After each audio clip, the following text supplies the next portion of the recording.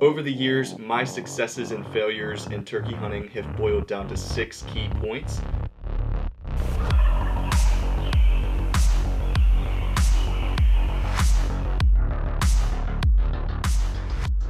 I got into turkey hunting 10 years ago when my uncle took me hunting for the youth season in North Carolina, and I harvested my first turkey on my first hunt ever out. This Tom right here. And I am just so blessed to have had that opportunity to be able to share that experience with my uncle. And since that hunt with my uncle, I've had to go through the journey and process of figuring out really how to turkey hunt on my own.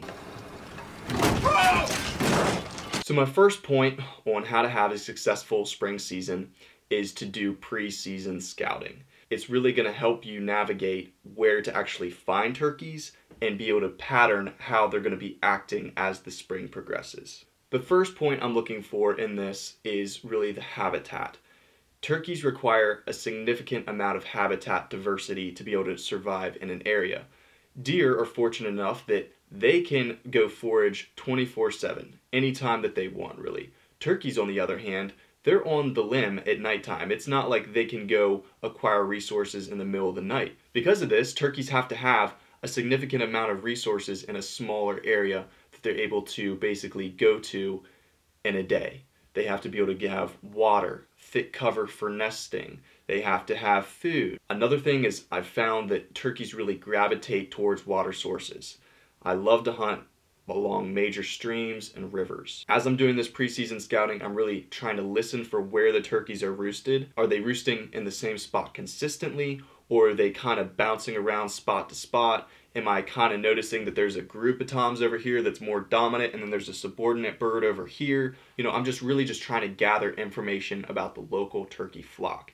And then another thing is once they fly down, I'm basically listening for where are they going, you know? Another thing is, are there hens around? How's that interaction, happening with the hens? The tom's movement, depending on where they're at in the spring, is going to be dictated to a certain extent by the hens. Another thing is I'm looking for obvious turkey sign. Am I finding feathers? Am I finding scratching? Am I finding droppings? Am I finding dust bowls where they're dusting themselves? I'm just keeping an eye out for just these obvious turkey signs as well. Now, taking into account all the preseason scouting information we've gotten really applies to point number 2, which is to hunt where the turkeys want to be.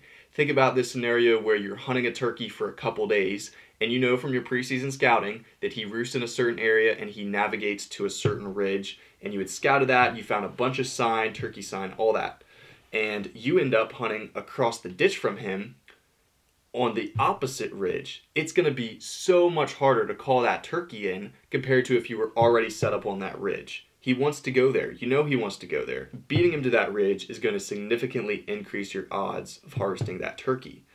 And in that situation, you really don't have to call much. If you basically just do some light calling and a little bit of scratching, that turkey's probably going to slip right in on you, and he might not even gobble at all. A lot of the successful hunts I had with my uncle were a result of being in a spot where the turkeys naturally just wanted to be. Point number 3 is to hunt late morning and midday. As the spring progresses, hens are starting to leave toms and go to nest to basically lay eggs and to start sitting on those eggs to start the incubation process. This is a prime opportunity for you to call in lonely toms when those hens leave them later in the morning in the midday. Really, my best hunts have been getting them right off the roost or late morning into early afternoon. And why I've had success in these 2 different time frames is because I'm either catching the tom before the hens basically meet to him. What? Or I'm getting him once the hens have left them in the morning and they are basically lonely and don't have any hens with them. Outside of those 2 time frames, it is really tricky to get on a turkey that basically wants to play. It is extremely hard to call a tom off of hens unless you're able to basically call the whole flock to you or get to where the flock wants to be. Point number 4 is something I've actually more recently learned and started to implement, and it is to basically find unpressured turkeys. Now, what does this mean? For me, it means being willing to either get access to private ground where less people have permission to hunt and I'm able to get on more unpressured turkeys, or I'm willing to drive farther distances on public land to be able to get on turkeys that other people aren't hunting. Personally, I would rather drive 2 hours to go hunt unpressured turkeys or significant lighter pressure compared to 15 minutes down the road to the piece of public land that absolutely everybody and their cousin is hunting. I'm not saying it's not worth it to go try to hunt that piece of public 15 minutes down the road. My point though is that those turkeys are going to be significantly harder to hunt, and you're also having to deal with all these other hunters in the woods, and being surrounded by a bunch of other turkey hunters is not ideal, to say the least.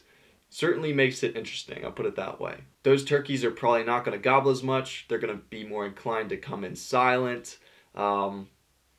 Yeah, there's probably not going to be as many of them. Point number 5 is to go silent.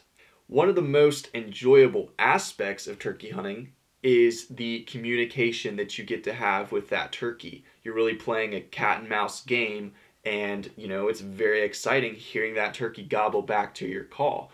But it's so easy to fall into the trap of basically just fishing for gobbles compared to really trying to tag that tom.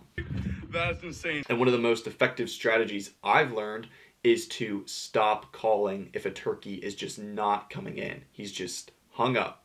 And you know, it kind of defies your reasoning because you're like, well, he's answering back, you know, it's just a matter of time, you know, one more call and he's going to come in. It's very easy to fall into that mindset and that trap. But really the best thing you can do is a lot of times just stop calling and just be patient and just wait him out. It might be an hour, hour and a half, you never know.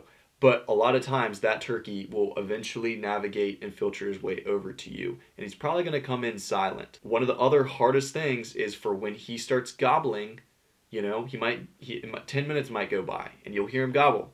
And every part of you is going to want to call back to him and let him know you're still there.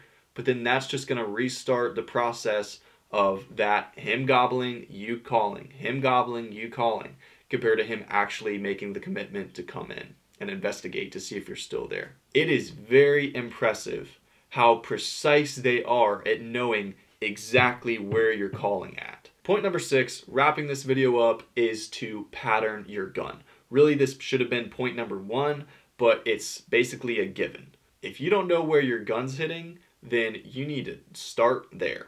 And there's really 2 things you need to know. Where's that gun's hitting and what's your effective range out to? Do yourself the favor to shoot your gun and to know that that is squared away, because it's hard enough to even call in and get an opportunity to get a turkey, let alone for you to blow it because you didn't shoot your gun and you didn't know where it was hitting.